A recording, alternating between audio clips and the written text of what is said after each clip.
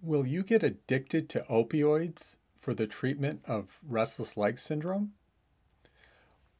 This question can come in many different flavors that I get asked by my own patients and around the country when it comes to the treatment of restless leg syndrome.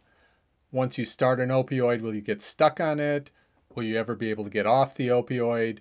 Will you become a drug addict from taking opioids?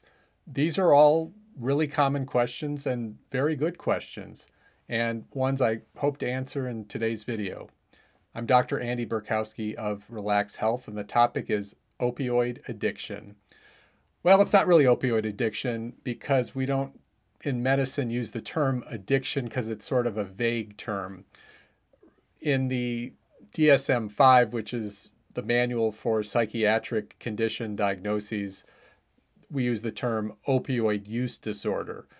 I'm not really going to talk about opioid use disorder as an entity, but I want to talk about abuse versus dependence because it's important that there's an understanding of these terms, and I'll talk about that in a second. But when it comes to any of these terms that you use, it turns out that in restless leg syndrome, the risk of any of these things, abuse or dependence for restless leg syndrome, is extremely low. And that is due to a variety of factors.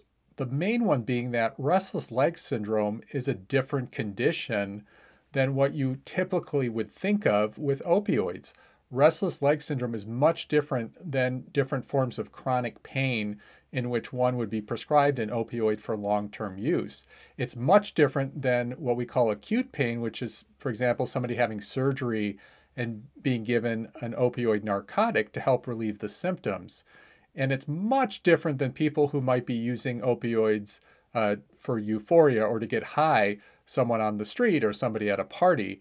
The prescription for restless leg syndrome is very different. Opioids are the oldest known treatment for restless leg syndrome, dating back to literature from the 17th century. We, in modern practice, have been using opioids for at least 30 to 40 years, particularly methadone in the treatment, and it's extremely effective at low doses. So this is a much different condition. People are taking very low doses. The drug is very stable over a long period of time.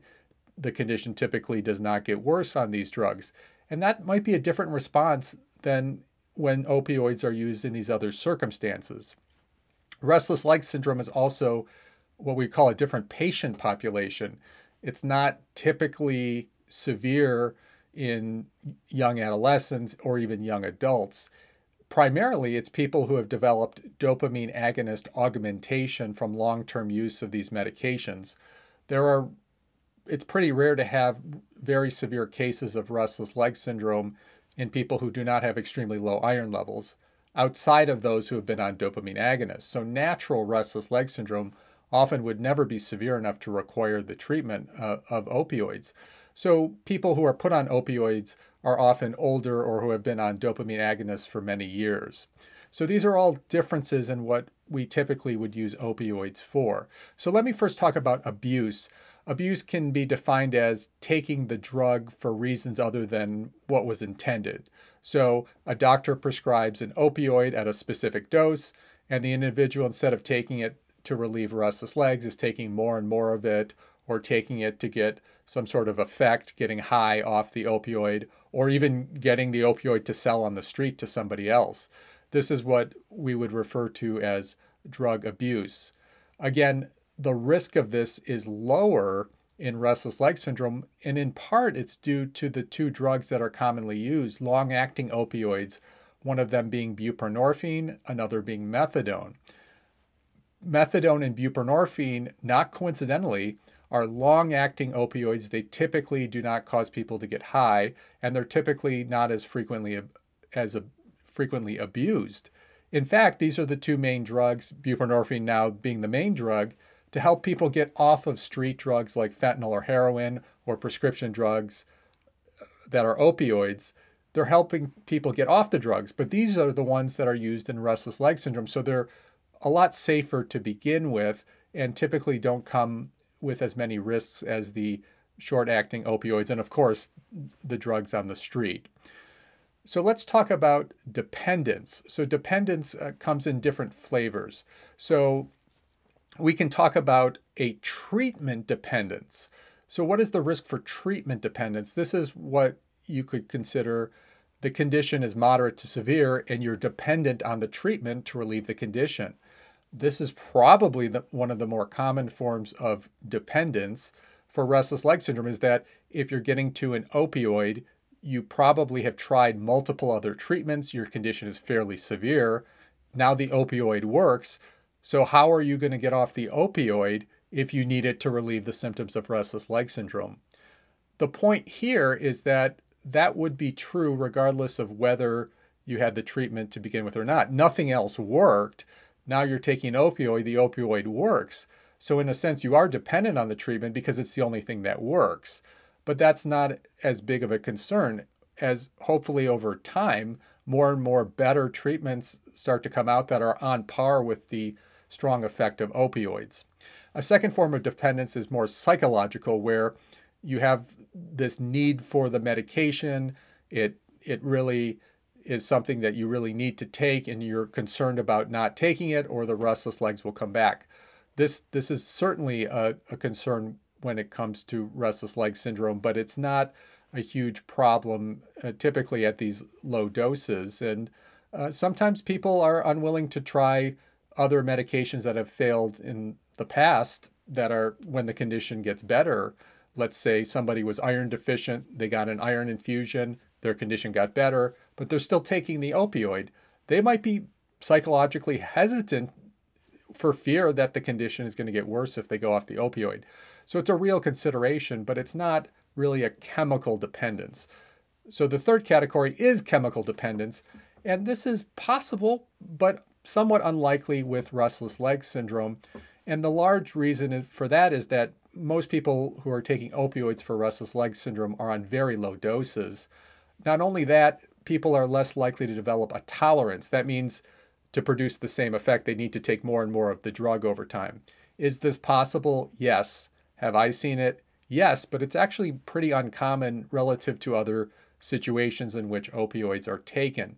So people actually might be able to get off the opioid if they have another treatment for the restless legs, but there may not be a chemical withdrawal by going off the medication, and that would be something that many individuals are concerned about. Usually, people can be tapered off over several days to a couple of weeks rather quickly.